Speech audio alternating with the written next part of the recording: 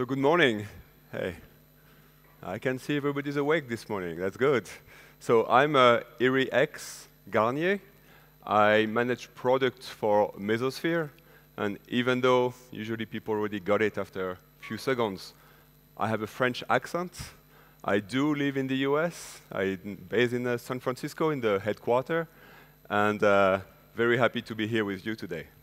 So yesterday was a pretty packed day, and I think I really got, during the main keynote in the morning, I think what a lot of people do, which is at some point I took my phone out and actually took a picture of the Netflix. Katerina, I would not try her last name, just like nobody tried my first name. So I took a picture of this because that was pretty impressive. When she was putting all the dependencies she had between all the microservices, the 380, I would even say, services that were built at Netflix, and how they scaled that to millions of users, how they have like 1 second type of response time, monitoring of all of the service, was really impressive. And I was even more impressed because actually when you think about where we are into that in modern data-driven applications, all the monolithic apps, building it one single apps is kind of gone. Nobody's doing this anymore. And I think you'll see some resemblance with that slide, where you see exactly the same dependencies that we want to highlight here, which is really about, hey, how we get all of this together. How, as an organizations, you have to actually manage those modern data-driven applications. How do you put your containerized applications? How you put your data services together? And that's really, I think, one of the key challenges we see today around those modern cloud native applications, web scaling those, being able to actually put all the right monitoring, all the right process behind it, and really evolving your infrastructure and your IT to support those type of applications. So when you think about that, and kind of making it like very simple and really in some way dumbing down, when you think about your success, you have to actually get two really different type of applications and services running together. One of them is the microservices or the stateless container which are actually running, but you do need with layers of more of big data services, of actual analytics, databases that you need to get to be able to actually. Sometimes stateless is great, but you need to have some data in the backend. You need to be able to persist some of that information. So putting those two together is actually one of the challenges, not just about scaling, but also making that run together. And that's even more a challenge when you think about that explosion of all the different analytics engine, data stores. You can see like a lot of names here about those apps which is coming out from the open source community, from different vendors, which really are growing, and you see the adoption, you see the value, and you have to take those applications. You have to onboard them. You have to be able to support them because your business rely on them. If you don't, and if you think back at the Netflix story, why Netflix is successful? Because they have an amazing service. Because they have that service is backed up by those different infrastructure and applications. And you need to do the same for your own businesses. So all that explosion, all of those is really coming to kind of a choice for different infrastructure. You have a choice between control and sometimes speed. So when you think about that, when you do those two approaches, there is two schools for that. One is really going and saying, hey, I have my own data center. I'm actually going to be putting everything in my data center. I want a full control. I want to know everything. I want to be able to really siloed some of those different workloads. I want to own it myself. It's great, give you the control, but it's also sometimes make it slower, siloed, not really be able to react to those new technology, not be able to support them and so on. So there is some value, and there is some, I would say, less, more inconvenient into putting this together. So the second approach is what we see a lot is, hey, I can't do it, or I'm a business, I need a specific service, my IT doesn't provide it, I'm just going to go get it from the cloud. Very easy. I can go, get the speed, the agility. I can go and actually just get that service from a cloud provider, being AWS, Azure, GCP, or any other cloud provider. But in that case, I'm kind of losing some of the control. But more importantly, you actually have some lock-in to that provider.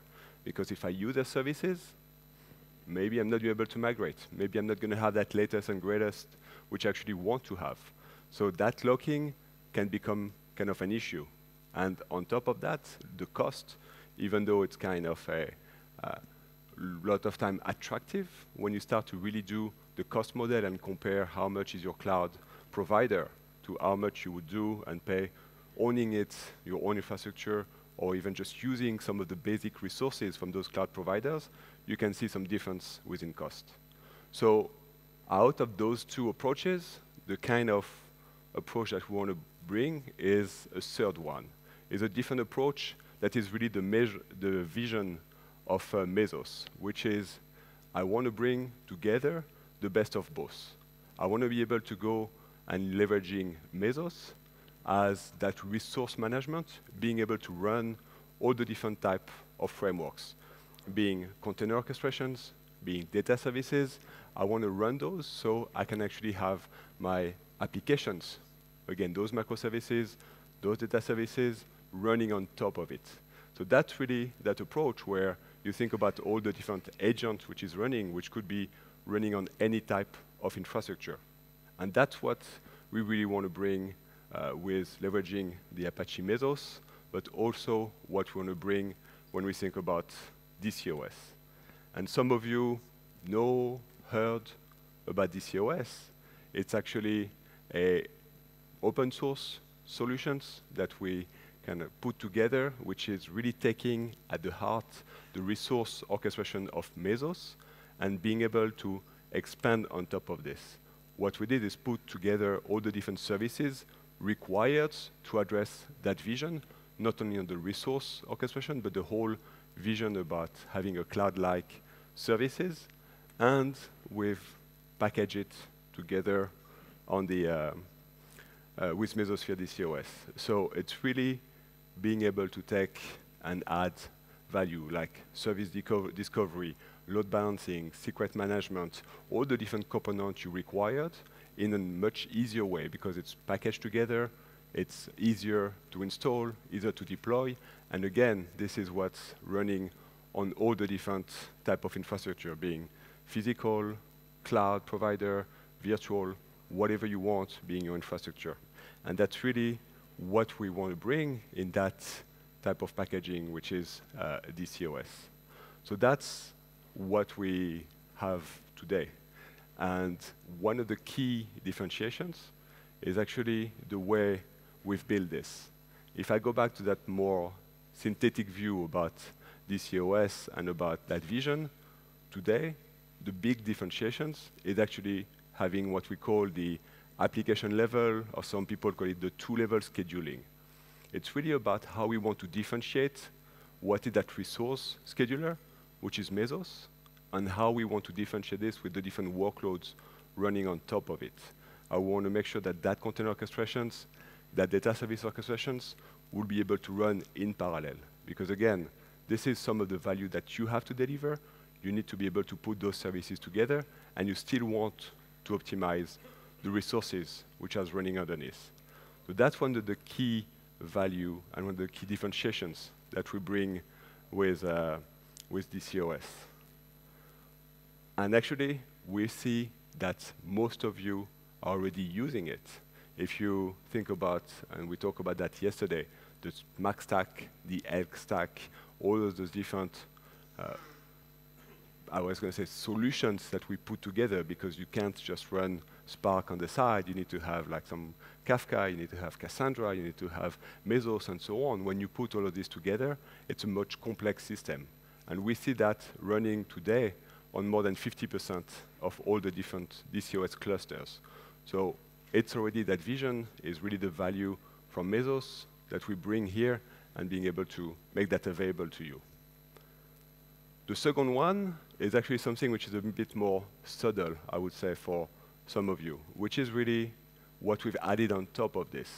It's something that we've introduced maybe a year, a bit more than that actually, which is called the SDK, DCOS Commons. It's like different names, but it's really about, hey, when I want to build those different frameworks, when I want to build those orchestrations, how do I do it? Can I actually go and build it themselves? Do I need to put a lot of line of codes? How do I actually build and maintain those different frameworks? The SDK is actually what we brought into the picture to make sure that you can build all those frameworks in a very rapid pace.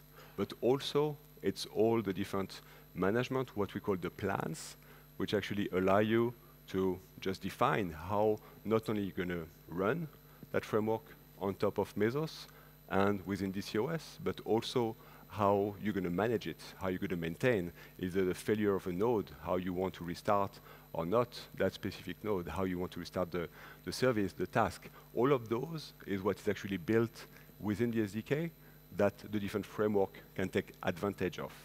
It allows you to build faster, allows us to build those frameworks faster, but also when you want to manage them, you actually manage all of them from always single interface, allowing you to have the same way of managing. You want to update, you want to restart, you want to run the new services. That will always be the same consistent way to actually do those different management, disregarding of the technology that you want to use. And that's really one of the key value that that SDK is actually bringing. It's that simple that we actually introduced a service catalog in DCOS, which allows you to have all of those services available. It's a one-click install. I can go and pick one of those here, like Kafka, Elastic, HDFX, and install them in just one click. That's something which we have in DCOS, and we even have the notion of certified framework. We have like a higher level of certification. We make sure that they actually run within each other and they run properly on top of DCOS. So that's really the two-level or the app-level scheduling, the SDK, which make that differentiations and allow us to actually bring a lot of those frameworks. If you remember a few weeks ago, I was going to say, at MesosCon in North America, we actually introduced Kubernetes on top of DCOS. And for us, Kubernetes on top of DCOS is just one more framework. We use the SDK, we built on top of the SDK, and it just allows us to just now give you a choice. For the container orchestration, do you want to use Marathon?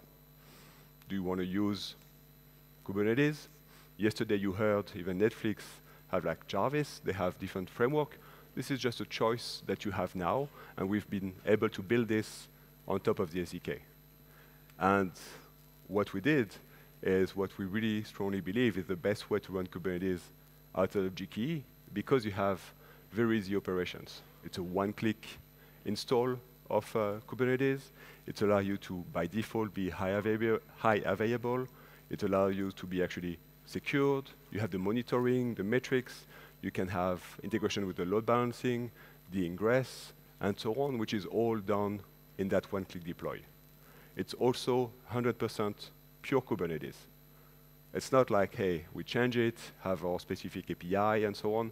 This is pure Kubernetes coming from upstream. We have it available, and you can just leverage it.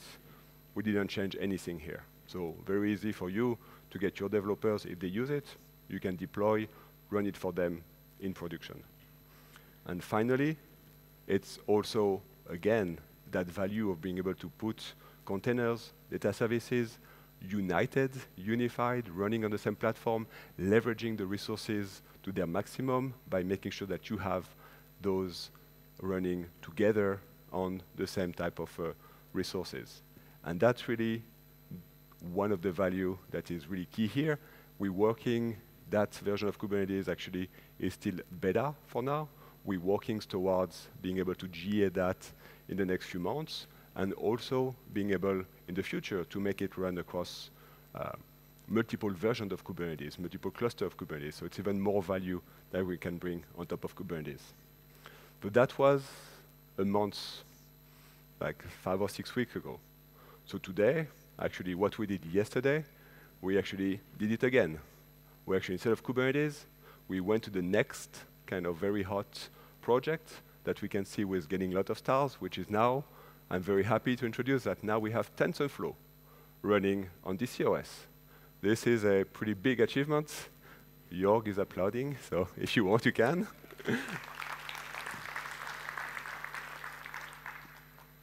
And that same thing, we built it on top of the SDK. It, in some way, was easy, but we had very fast time to market because we have that, and we'll be able to deliver it on top of DCOS.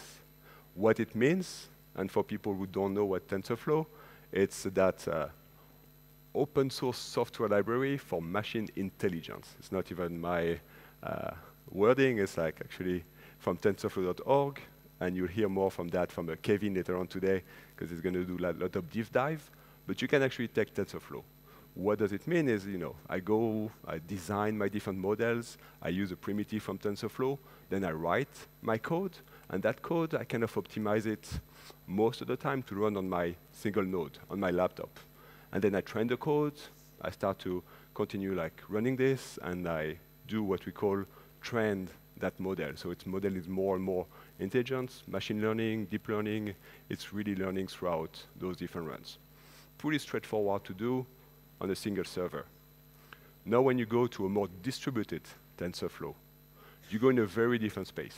The code you wrote for your single node, you have to write it now for distributed node, which means I need to take TensorFlow, push it to all my servers, make sure it's available.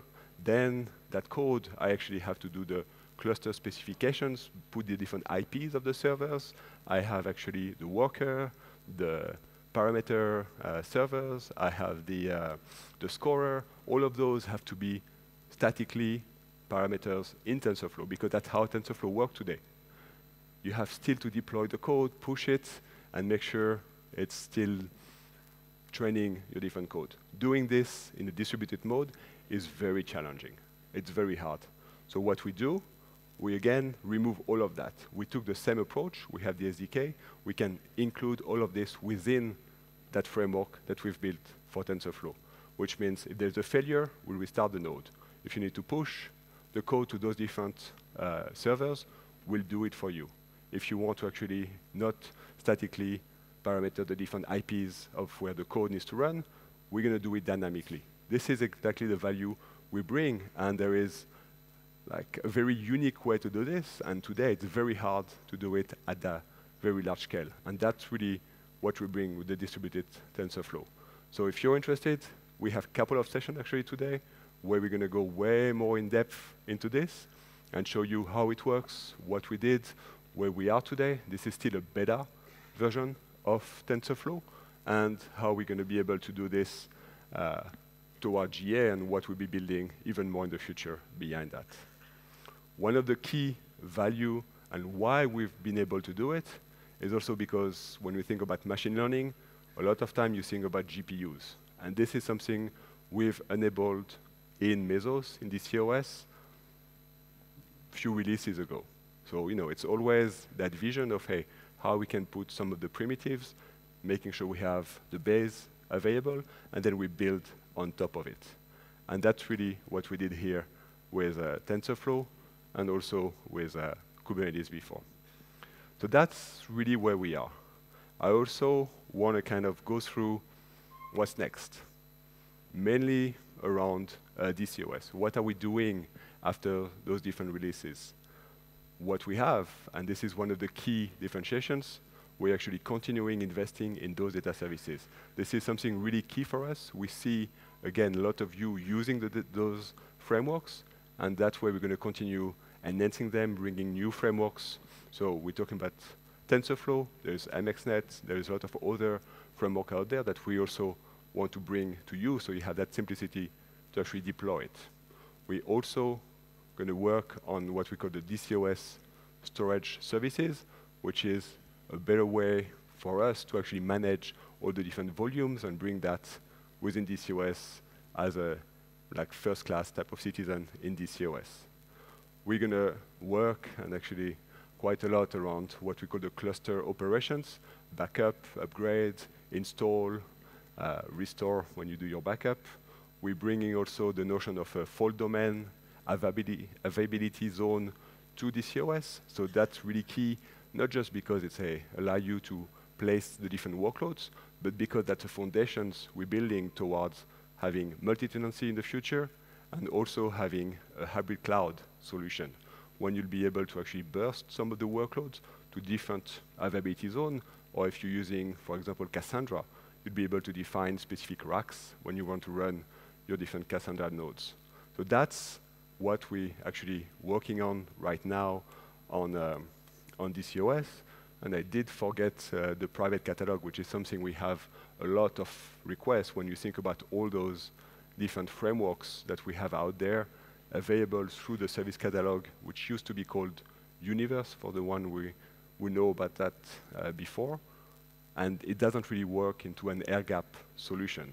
And that's actually something we're going to fix or enhance more than fix in the next release of DCOS. So you have actually all that value and benefit in your own non-connected type of environment. So all of this is really what we're bringing. The key thing behind that is how we actually realize the vision of Mesosphere, the vision of actually DCOS, which is based on actually Mesos. And that vision is really clear. It's about how can we provide a public cloud-like services, just like you get from a cloud provider, but from an open partner ecosystem. All of those different frameworks are open source. DCOS is open source. Mesos, of course, is an open source Apache foundations. And we want to run this and deliver it on any infrastructure. So you don't have to choose. You can get control, you can get speed, you can get all the value that you're expecting and that you actually want to be able to deliver your business. Thank you. If you have any questions, you have my handler here.